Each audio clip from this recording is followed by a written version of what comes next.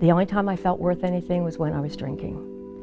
And it was a nice long time where that was okay, where I was able to be functional, where I didn't make a fool out of myself.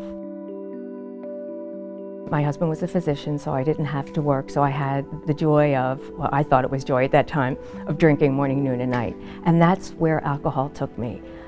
My husband at the time would come home, and there were a number of times where he found me passed out on our front lawn because I had gone out to let the dogs out and passed out.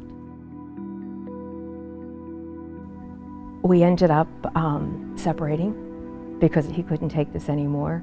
At that time, my alcohol took me to the point of really being violent. I'd come into the kitchen in the morning, right before we separated. There'd be a hole in the wall from a mirror I threw, or a hairbrush I threw, or a bottle that I threw. Alcohol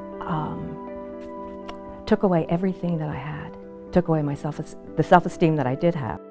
I would lay there on our sofa, and we had a high cathedral ceiling. And I'd lay there on the sofa, figuring out how I can end this. I just can't take this pain anymore. And there was a balcony, and I would lay there looking up at that ceiling thinking, I'll just go tie a rope around, throw it over the ceiling fan, and then just jump off the balcony and hang myself. One day when my husband left to go to work, and I went in to pour my drinks to start the day, make a big pitcher, and I heard the front door open, and I walked to the foyer, and in walks my husband, my mother, my father, his mother, my sister, and my cousin, who was a therapist.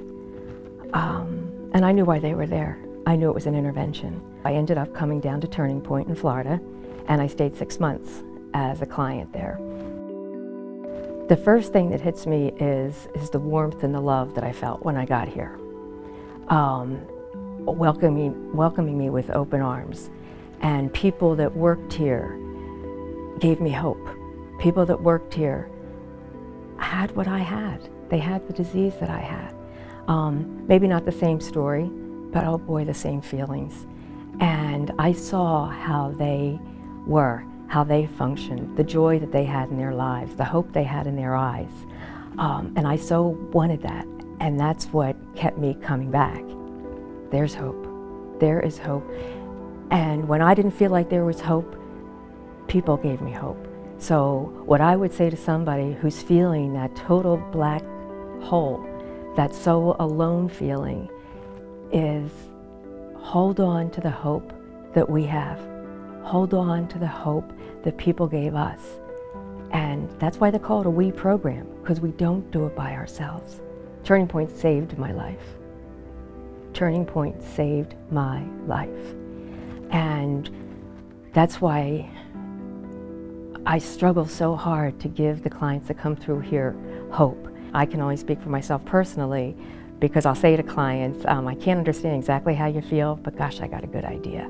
I've sat in that chair, and many times I'll just take their hands and hold their hands and say, I know you don't think you've got any hope right now, but hold on to the hope that I have for you.